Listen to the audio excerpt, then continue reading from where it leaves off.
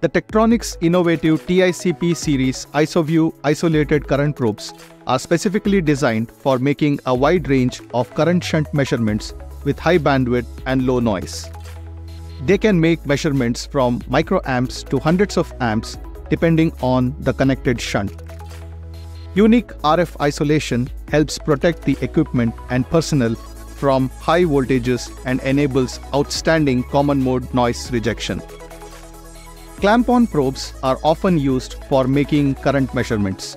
They deliver excellent performance for mid-range currents, but due to their reliance on magnetics, they fall short for low current measurements with high sensitivity or high current measurements at high bandwidths. Rather than using magnetics, the TICP series measures the voltage drop across a series shunt resistor and converts it into a current signal based on Ohm's law.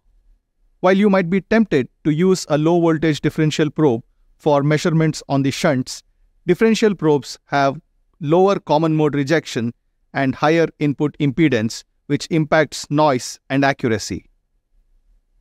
The TICP IsoVu isolated current probes come in 3 different bandwidth models: 250 MHz, 500 MHz, and 1 GHz. The isolation barrier enables CMRR of up to 90 dB at 1 MHz to minimize the common mode noise interference, which is especially troublesome in power systems.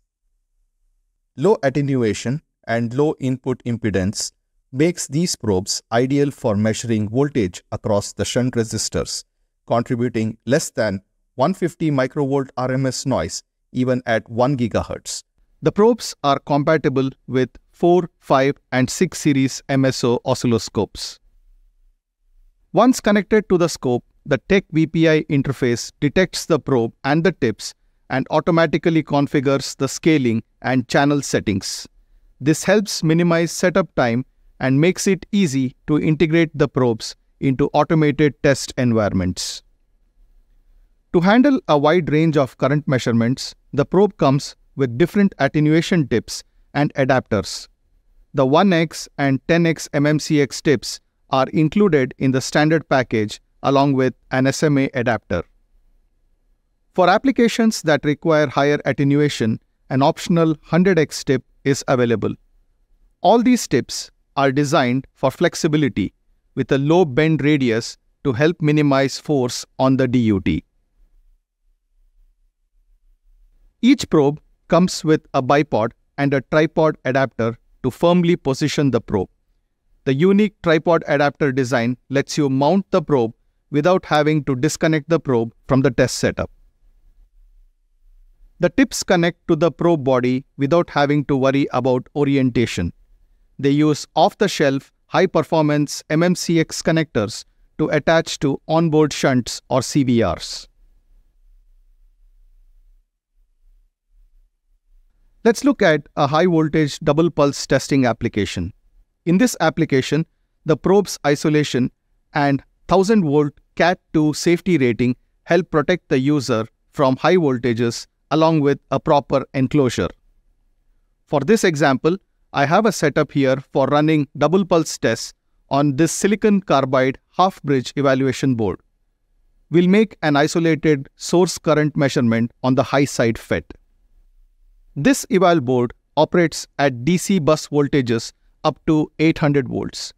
Because the TICP probe is isolated and rated at a 1000-volt Cat2 isolation, it can make this measurement with a high degree of safety and protect me and the test equipment from high voltages.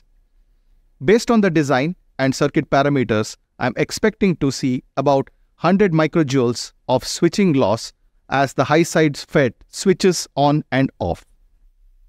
The board has 2 CVRs on it. I've connected a TICP 100 on the high side source current. Since I'm expecting to measure current in the range of 7 amps, I have a 1x attenuation tip for this purpose. It also has banana jacks for connecting a high voltage differential probe to VDS. I've connected a THTP 0200 to the high side FET. A TIVP isolated voltage probe is connected to the high side gate for making clean measurements of VGS. I'm using a 5 series MSO with WBG DPT double pulse testing software. Let's start the double pulse test.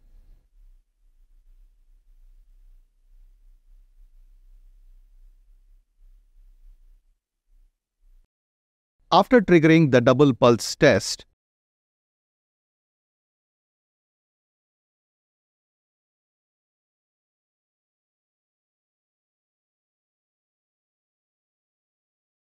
you can see the switching measurement looks great.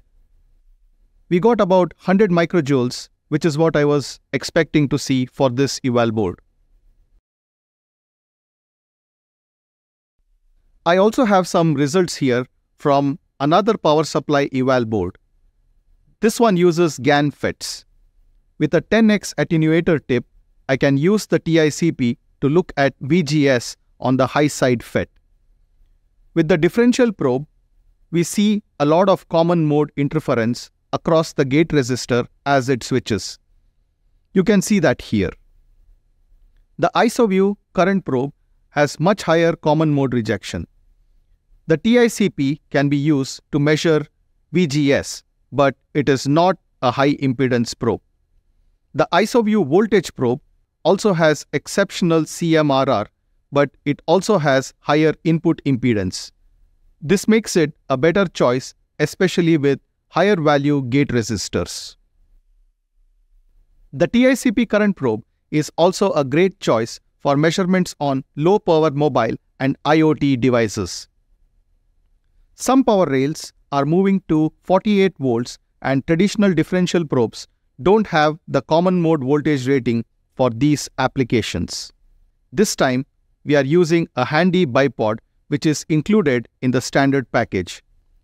I'll connect the current probe to a shunt on the 3.3 volt processor power rail.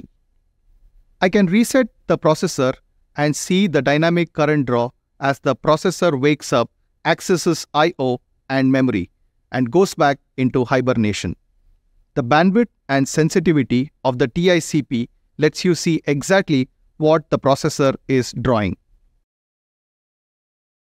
With high bandwidth and complete galvanic isolation, the IsoVu current probes enable you to make more accurate dynamic current measurements on your 4, 5, and 6 series MSO oscilloscopes, allowing you to go beyond traditional current measurement limits.